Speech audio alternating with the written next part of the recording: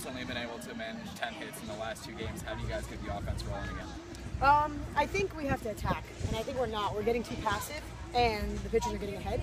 So it's easy to be in the box and be able to, so I think attacking early and be more aggressive at the plate. And as one of the leaders on this team, what do you say to your team after a loss like this? We got to stay motivated, because sometimes playing a team like that, it's kind of like they're so good that it deflates you a little bit. But I think if we just stay together, stay motivated, and keep playing how we've been playing on the road, everything will be fine. All right, thanks. Good luck. That's it. Thanks. Yeah.